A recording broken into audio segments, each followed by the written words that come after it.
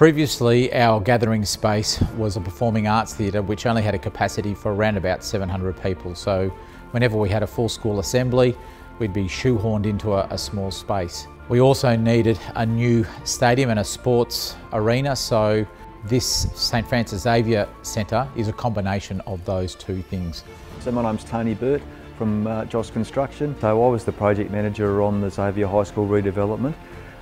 The building's built over 2 levels with a mezzanine overlooking the court and the stage area. We've got a combination of Supawood, Superline and super acoustic panelling. The finish is a limed hoop pine, and a lot of the ceilings, as you'll see, have got custom perforations for acoustic purposes. So I think the end results come up really well. Our involvement with Supawood started with the shop detailing of the acoustic panelling. So the architect had particular ideas about ensuring panel widths were consistent and margins were equal, and we had no small cuts. So there was a process of shop detailing and laying out all the panels in plan and elevation to make sure that the architect's vision was achieved, with alignment of windows, louvers, lots of other factors.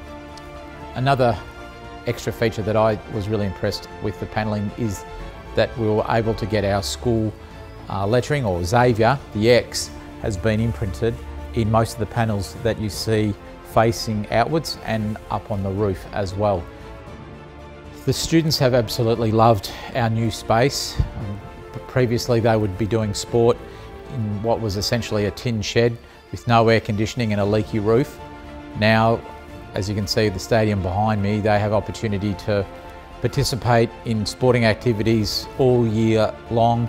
No matter what the weather is outside, we've got the most magnificent stadium to be doing our sport, but probably also more importantly our assemblies and gatherings as well. It was great to have an Australian-made product on the project, because we were having so many procurement issues with imported products, and it was great that we had Supawood just down the road and could talk to them. No, our experience with Supawood was very good. We'd have no hesitation in using them again or recommending them to others.